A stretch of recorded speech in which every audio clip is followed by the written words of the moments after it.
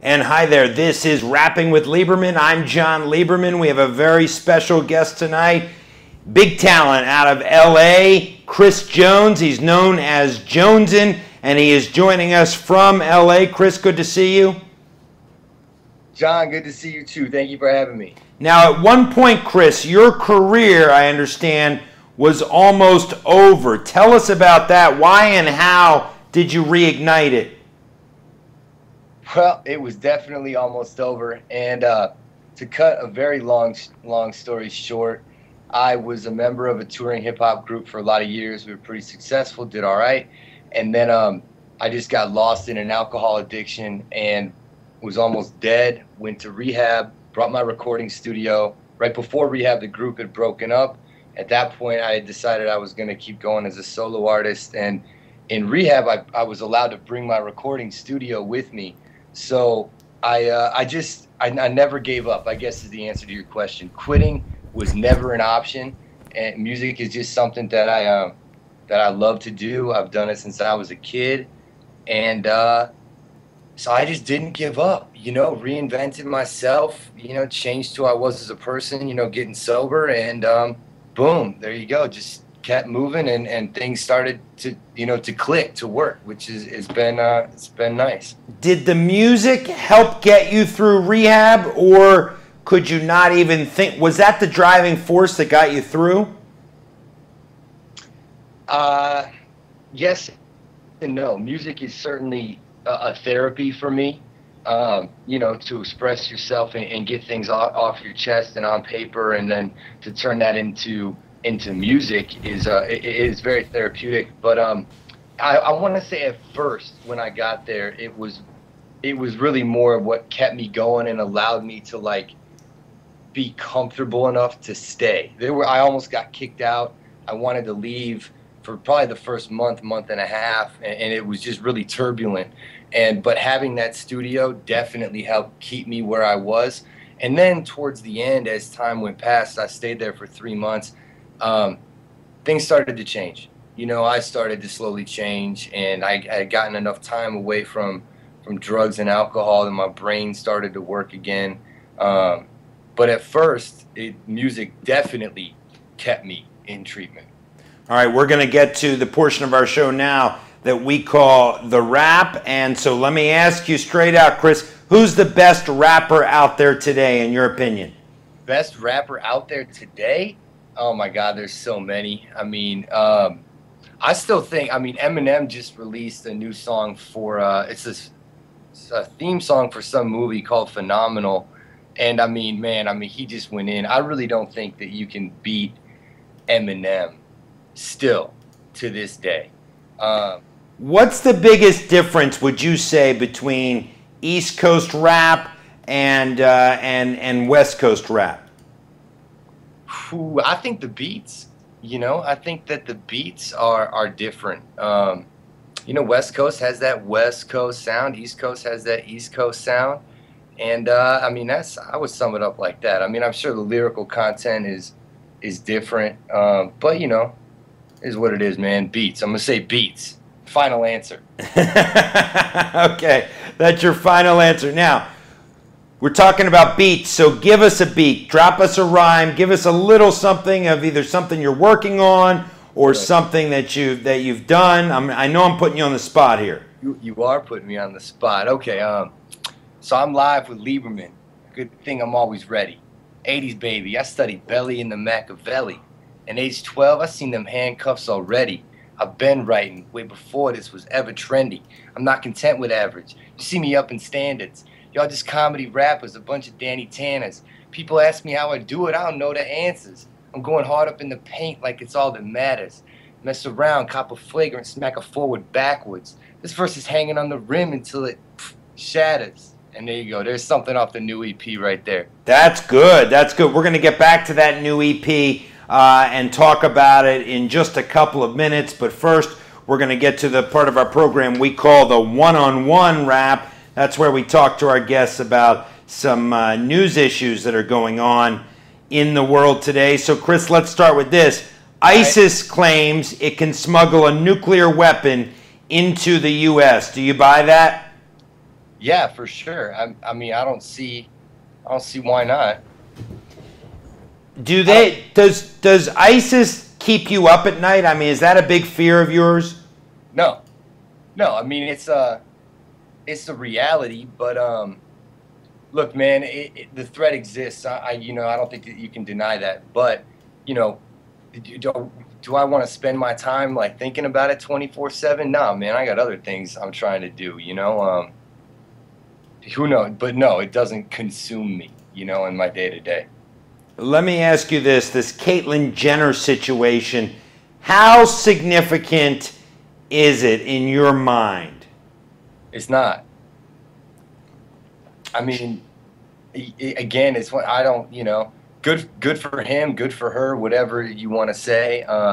Do what you do, be yourself. Um, you know, and I do think that the benefit to it is that it's one of those things where my guess is that a lot of people struggle with the same kind of thing, some kind of identity, this, that, the other. I don't know if you want to call it identity crisis or not, but Right. not feeling comfortable in their own skin, you know? And so when somebody who's in the public spotlight, you know, like that, is strong enough to make that move and do that, then I think that that can bring hope to some other people, you know? So I think that that is the good thing. But just like anything else, um, you know, pop culture media, we spend too much time on it. You know, I was reading just the other day that like AKON, who's a rapper, just started some solar program in Africa to provide like solar power to like 600 million something people. Mm-hmm. And that wasn't covered in one news cycle. And this guy's like changing the face of the world. And, you know, Bruce Jenner's getting boobs put on, and that's all over the place, you know? You know, I've said that. I've said that. One reason why we started this show was because, you know, rappers always write about issues that are going on in society and serious issues. They don't all do. They don't all change the world like the rapper you just alluded to, but nobody really listens to the rap community. Why do you think that is? The image, man. The image that, and the what's the word I'm looking for? But Stereotypes, maybe. yeah, The sure, yeah. sure, that works. You know, but there's an image and a stereotype that goes along with hip hop. You know what I mean? And unfortunately, that's gang banging and this, that, the other, and whatever. So, you know, it's people don't take that seriously. You know, so when a rapper's talking about some worldly issue, people, my guess is just tune right out. Don't even pay attention to, you know, what they're saying. Yeah, you bring up a really good point. Let's get to politics quickly. Do you think Hillary Clinton is beatable? Yes, why not? You know, why not? I personally, Hillary Clinton does not have a trustworthy face to me. You don't think her face is Did you like Bill Clinton? I did like Bill Clinton, as a matter of fact. Yeah, I still like Bill Clinton. He's got charisma. He's charismatic. Whether or not he's a good president, I mean, he's a good politician, I think. But Yeah. good president, who knows? But I like him. You know, something about. What's the biggest issue facing the U.S. today, would you say, Chris? Global warming.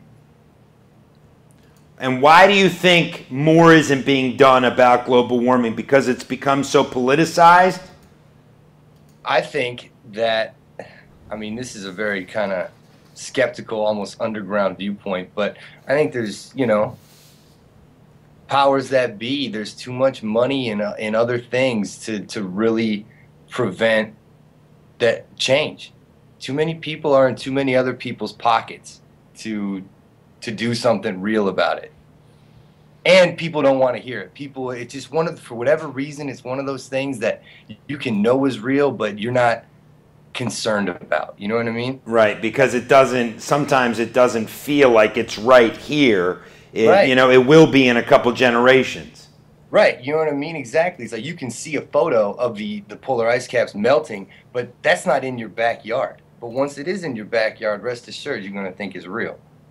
Absolutely. All right, we're going to get to the portion of our show now that we call Wrap It Up. We're going to get to Chris's projects that he's working on in just a second. But first, this is from the website that sponsors this program, EveryJoe.com.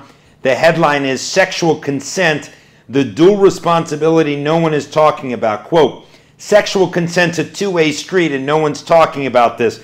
While there are no lack of sources willing to, rightfully, stress the importance of only engaging in sexual relations with someone with their consent, one very big factor is not only being omitted, but is also being excused away, the responsibility of the person giving consent to be sure they are doing so meaningfully and responsibly. Your thoughts on that, Chris?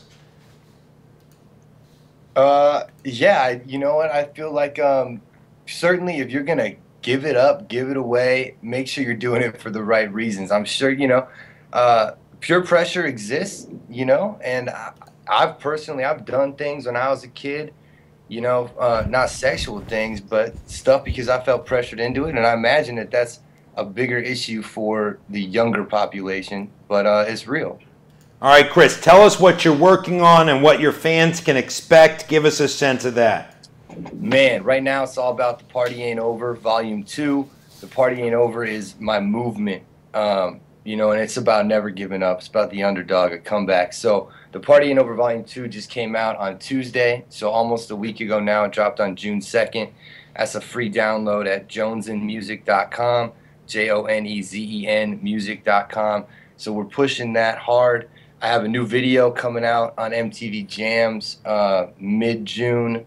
I just shot another video yesterday that'll drop, you know, July. And so right now the focus is push the project, push the singles and the videos associated with the project. I just did a little mini tour last week, and you know, looking to get some more shows lined up, and you know, that's really kind of what's going on in a nutshell. Would you rather be live than in the studio? Which do you prefer more? Ooh, you know, performing live it's the time when I am least, I should say this, I am most present, period, on stage. It's the only time in my day where I'm not thinking about what I have to do, what's next, this move, that move, the other. I'm completely in the moment. And there's something magical about being on stage, man. It's powerful, and I love that. But I can't, you know, I perform on stage the songs that I write in the studio, and I love creating the content as well. But if someone said to me this, hey, would you rather perform for the rest of your life or make songs in the studio the rest of your life? I would say perform. Wow, that's so interesting, because you hear both things from performers. Some dread being live, I think, but they love being in the studio. But then, you know, I would say most love to be on the stage. I love to be on the stage. Absolutely, man. It's you know, you're a performer of sorts, and I think you can relate, you know? Yeah, absolutely. Absolutely. I'm much more palatable when I'm not on microphone or on the screen, but before we let you go, Chris, if somebody is sampling your music who isn't familiar with your work, what do you think they'll come away with, or what do you hope that they come away with?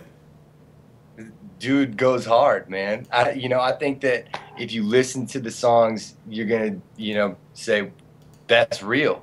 You know, like, oh, that's that stuff right there. That's my hope, you know. And then if you dive further into the story and you research me a little bit and listen to some of the songs that, for example, songs that we're not pushing to radio and things like that, then you get a sense of me and my story. And once you have that, then it's a deeper connection. And you say, man, I feel that guy on like a whole new level now.